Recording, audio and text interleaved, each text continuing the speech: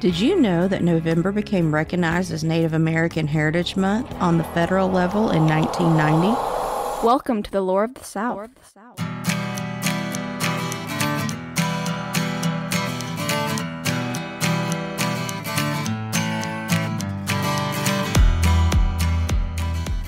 Welcome back to Lore of the South with me, Kelly Cruz. How the heck are y'all doing? We have entered the holiday season, y'all. Ready or not, it's here. My mom was already planning out all the decorations. She is going gnome crazy, which y'all really is fine by me. I love the little guy and girl gnomes. Do y'all remember David the gnome? I'm sure I've talked about this before, but it was a favorite of mine growing up. I related to those little short round people that loved animals and nature. There was this book. It was kind of like a gnome encyclopedia. It had everything from like how they lived, what they lived in, all this kind of stuff. And if I ever see that book again, I'm getting it. Like, I swear I had it when I was little, but no idea what happened to it. But anyway, so back to decorating. Do y'all go all out for the holidays? Do you even celebrate the holidays? Are you talking out loud to this podcast right now? What else? Y'all, I finally went to the eye doctor and my distance vision is still amazing. My near vision is crap. So I was officially welcomed into my mid-40s with my first pair of progressive lenses. But y'all, I can see without having to hold everything at arm's length. I could even read teeny tiny print. Seeing as how well I can read and see now, I thought we might dig up some history-making news.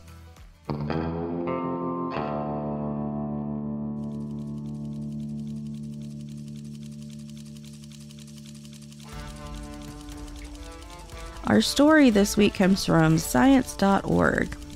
On the banks of the Tolanese River in northern Germany, the remains of thousands of warriors were found dating from about 3,000 years ago. These burials making up the largest prehistoric battle ever discovered. Genetic testing was done on 14 of the skeletons, 2 of which being female. These discoveries proving that women fought alongside the men. The DNA sequencing also showed that these warriors had all been from Germany, Poland, and the Czech Republic.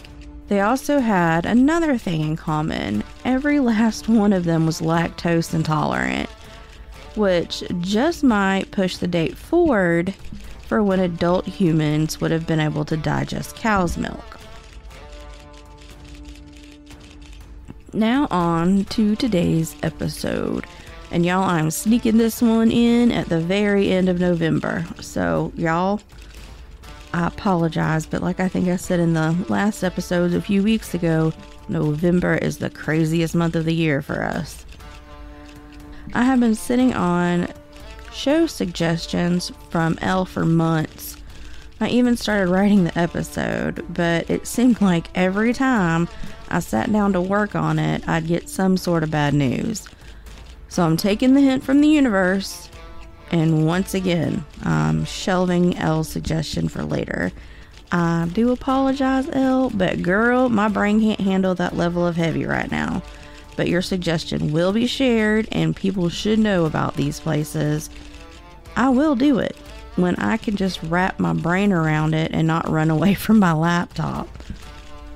But how about some Native American myths and legends for this Thanksgiving season? Y'all just pretend it's still Thanksgiving. So welcome to episode 76, Native American Myths and Legends.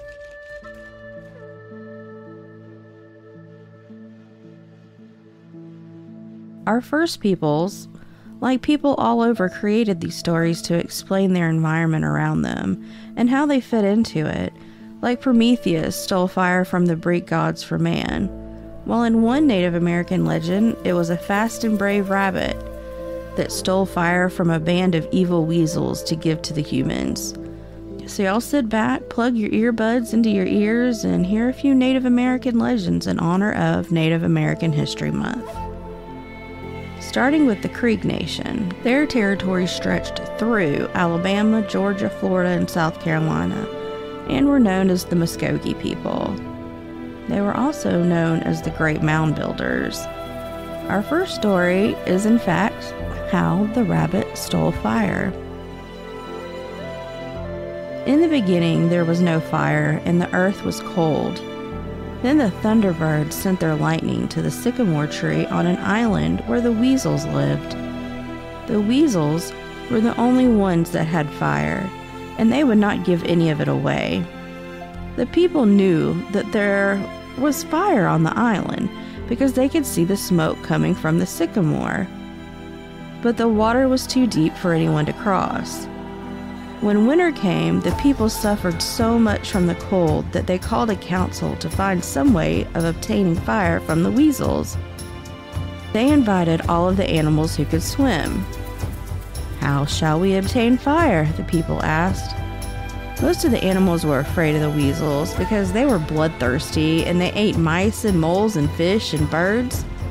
Rabbit was the only one who was brave enough to try to steal fire from them. "I can run and swim faster than the weasels," he said. "I am also a good dancer." Every night the weasels build a big fire and dance around it.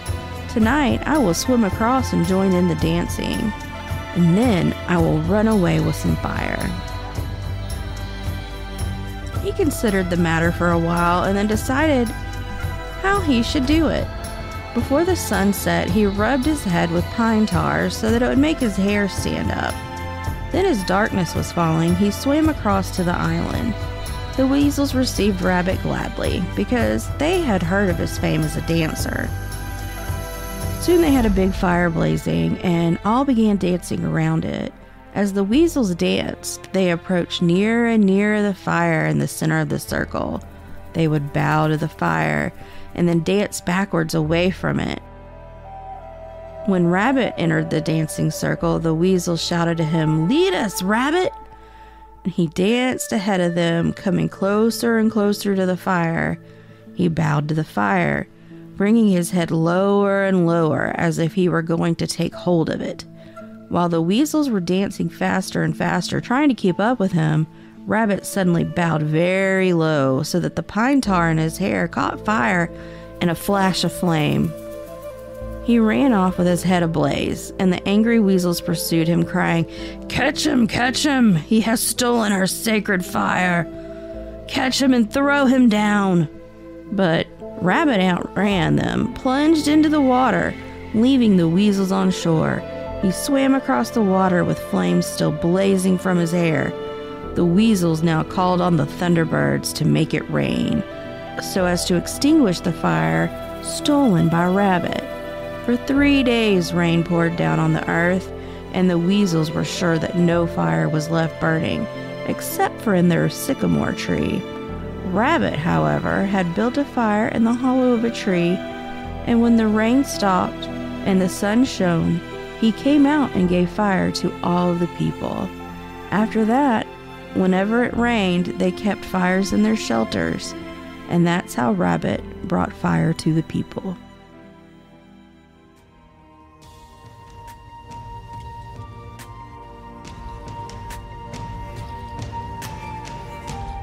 All right, next we have another Muskogee tale about the bat. The birds challenged the four-legged footed animals to play them in a game of ball. Each group agreed that all creatures that had teeth should play on one side, and all of those that had feathers should play on the other. They chose a suitable day, cleared a playing field, erected poles, and obtained balls from the medicine men. When the players gathered, all that had teeth went on one side, and those who had feathers went on the other. When the bat came, he joined the animals that had teeth. "No," said the animals to the bat. "You have wings. You must play with the birds." Bat went over to the side with the birds, but they said, "No, you have teeth. You must play with the animals." They drove him away, saying, "You are so small. You could do us no good anyway." And so the bat went back to the animals, begging them to let him play with them. At last they agreed. "You are too small to help us, but as you have teeth, we will let you remain on our side." The game began, and the birds quickly took the lead because they could catch the ball in the air, where the four-footed animals could not reach it. The crane was the best player, and he caught the ball so often that it looked as if the birds were going to win the game. As none of the animals could fly, they were in despair. The little bat now entered the game, flying into the air and catching the ball, while the crane was flapping slowly along. Again and again, Bat caught the ball, and he won the game for the four-footed animals. And they agreed that even though the bat was very small and had wings, he should always be classed with the animals having teeth.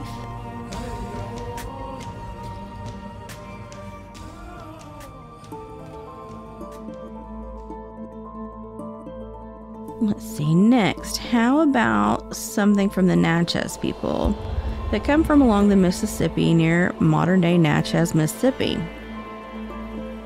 They were also a part of the Mound Building Society, and the Natchez followed the type of matrilineal nobility.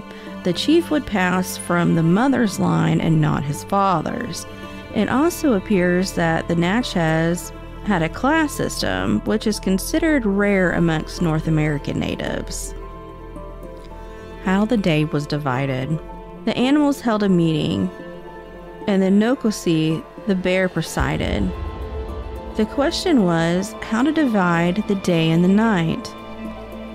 Some desired the day to last all the time, and others wished it to be always night.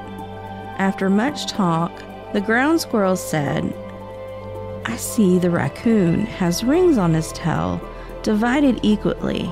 First dark color, then light color. I think the day and night ought to be divided like the rings of the raccoon's tail." The animals were surprised by the wisdom of the ground squirrel and adopted his plan and divided the day and night like the rings on the raccoon's tail, succeeding each other on a regular order. Bear, from envy, scratched the back of the squirrel, and this caused the stripes on the back of all of his descendants of the ground squirrels. So y'all, not only do we know how day and night was divided, we also know how a ground squirrel or chipmunk got the stripes down his back. Look at that. It's a 2-for-1.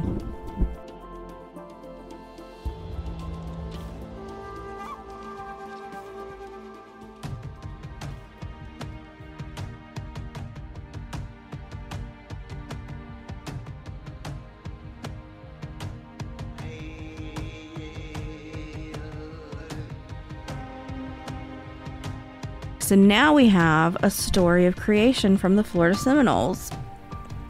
Ever so long ago, the breathmaker blew his breath toward the sky and created the Milky Way. This broad path in the night sky leads to the city of the West. There is where souls of the good Indians go when they die. Bad Indian souls stay in the ground where they were buried. When the Seminole Indians walk through the woods and step where a bad person has been buried, they become fearful. Even though the grave is covered with brush, they always seem to know that a bad person is buried there. The Seminoles say the Milky Way shines brightest following the death of one of their tribe. They believe this is so that the path to the city in the sky will be lighted brightly for the traveling Seminole. For a good Indian to be able to walk over the Milky Way, he must first be one whom everyone likes. He cannot be one who talks in an evil manner or lies and steals.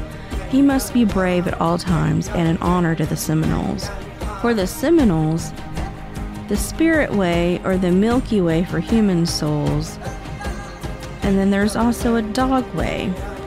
And in the sky path for souls of dogs and other animals that die, spirits never return to earth from the city in the sky. Seminoles do not believe that ghostly visitors ever come back and visit their people again.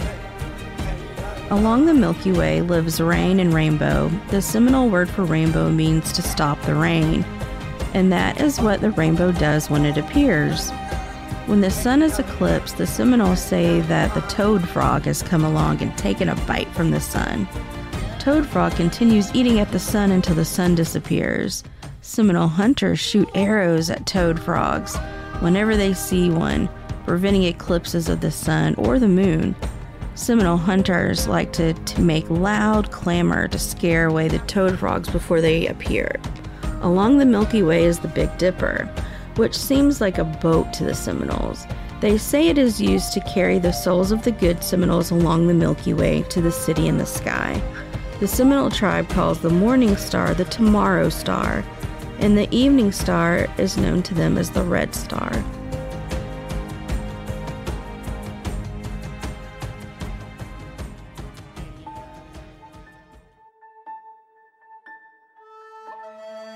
Alright, this one is from the Tuskegee. I believe they're from Alabama since there's a Tuskegee, Alabama. Okay, let's see. Origins of the Earth.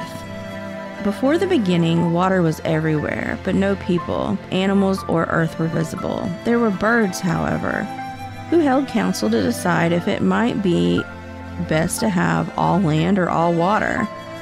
"Let us have land so we can have more food," said one of the birds. Others said, "Let us have all water because we like it this way." Subsequently, they appointed Eagle as their chief, who was to decide one way or the other. Eagle decided upon land and asked, "Who will go search for land?" Dove volunteered first and flew away. In 4 days, he completed his hunt and returned reporting, "I could not find land anywhere." Crawfish came swimming along and asked by the council to help search for land. He disappeared under the water for 4 days. When he arose to the surface again, he held up some dirt in his claws. He said he found some land deep in the water. Crawfish made a ball of the dirt and handed it to Chief Eagle, who then flew away with it. 4 days later, he returned and said to the council, "Now there is land, an island. Follow me." The whole bird colony flew after Eagle to see the new land. Though it was a very small island, gradually the land began to grow larger and larger as the water became lower and lower. More islands appear, and these grew together, creating larger islands into one earth. The Tuskegee people say they were chosen by the Great Spirit to be the first people to live upon the new earth. A long, long time ago.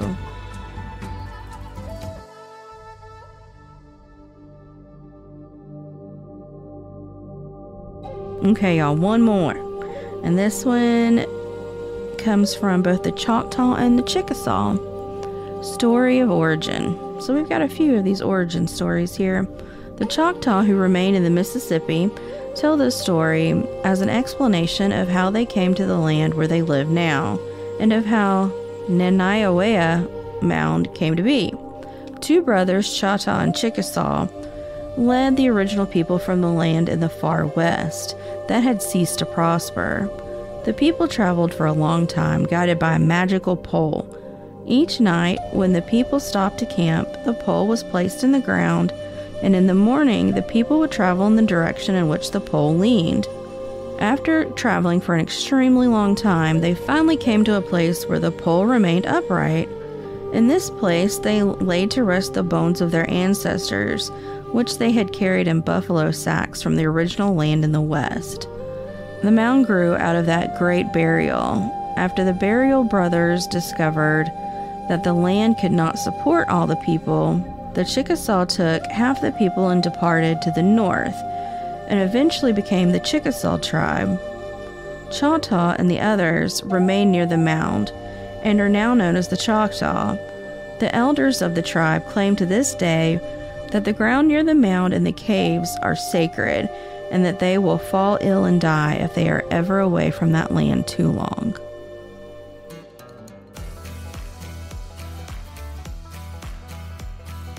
Well, y'all, thank y'all for hanging in there with us for this month of November.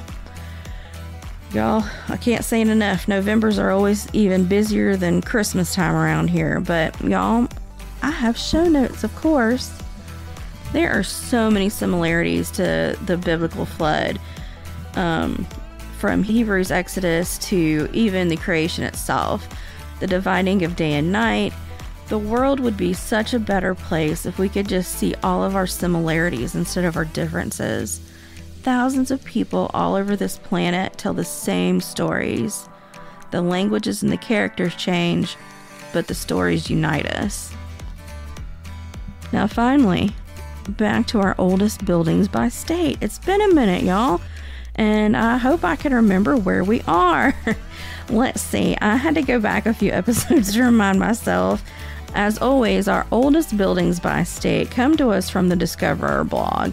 And this week we have Oklahoma and Oregon. So up first, in Oklahoma, we have Fort Gibson, which was built as a garrison in 1824. But the oldest surviving building dates from the 1840s. And it is assumed to be the old barracks. Now in Oregon, it's a log house that sits at the foot of the Cascade Mountains. The log cabin was built back in the 1790s by Canadian fur trappers. The cabin is now being moved log by log to the Hopkins Demonstration Forest. Thank you all for joining us and hanging in there and waiting for a November episode. Maybe I'll ask producer Mike to release one of his favorite Patreon episodes for a free preview as an early Christmas present. Also, I'm sending out some goodie bags to our Patreon supporters and had an idea to do a drawing. Leave us a 5-star written review and I'll do a drawing of all the reviews that have been left, and then we can announce the winner on the Christmas episode. And you too will get a little lot surprise pack. Thank you for joining us for another episode of Lore of the South with me, Kelly Cruz. Follow us on social media for show updates. And I also post pics to go along with each episode. You can email the show at loreofthesouth@gmail.com. If you care to check out the Patreon, only $3 a month. Search for The Lore of the South on patreon.com. And with that, we'll talk to y'all later on the next Lore of the South. Stay tuned for a preview of our latest Patreon episode. Back in September, a small town in Portugal had wine vats explode, and 581,000 gallons of wine flooded the streets of this town. Oh, wow. Just recently? Yes. Yeah. This just happened last month. And I mean, like, it's pretty hilly town. Yeah, so it was like seriously like rivers of wine flowing down these like old ancient streets in Portugal. Remember the story that happened in England with the beer brewery? Yeah. Like, no one was hurt with this though, but like there was like some people killed in the beer explosion. Speaking of the old lady who went out the way she wanted to, death by a beer vat. Yeah, but apparently there's a huge what's it called when you have like a huge harvest of something? Like there's an overabundance, let's just put it that way. Surplus. There's a surplus of wine apparently right now. Oh, okay. And so I guess this wine place, their storage facilities just kind of backed up. Yeah, it was too much. And the tanks went. Yeah. So, but that's all. I mean, I'll have to post a YouTube video because like, I'm serious. Like, I don't know why they weren't all out in the streets, like gathering it. If you loved what you heard, check out the Patreon page for exclusive content by searching for The Lore of the South on patreon.com.